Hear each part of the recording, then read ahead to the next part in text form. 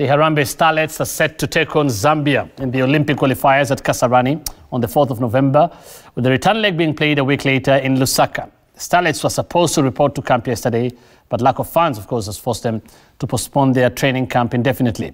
For players Vivian, Corazone and Mwanahalima Adam, they are less concerned with the politics behind the scenes and more concerned with football. Mukami Ombora with those details.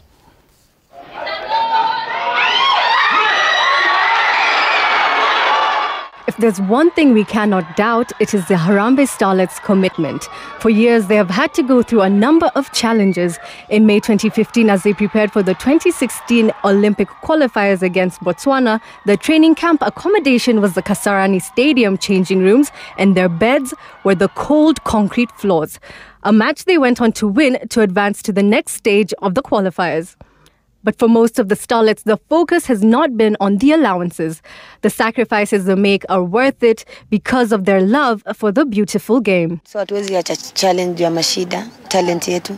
So sisi tunapigania hivyo mashida ziko na siwezi kosa kucheza juu tuseme hakuna doa wala nini. So sisi pia kusema. So sisi ni kuitwa na kufanya tu kazi.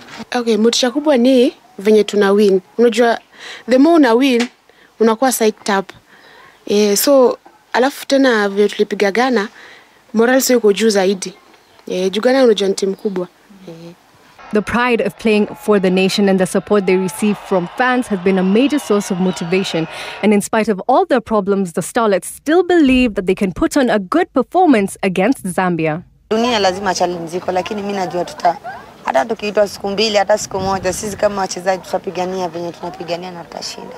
So far ligi iko on, so watu wako active, watu wako wajatulia, ligi iko on. Despite kuingia camp late, but kuna hiyo match fitness. Hizo siku kidogo ametupea, tuta-approve wrong na hizo siku kidogo. They have not received all their allowances and mostly play for the love of the game, sometimes to their own personal detriment. It's a bit challenging, lakini tunapambana. Mtoto ako tu hapa nimeachia madhe, ako hapa ndo ule hadi. So inakuwa tricky kidogo. Mashida ziko juu kama tuseme tu kama nyumba umerent natakana kulipa, umeenda camp umerudi una hata bob.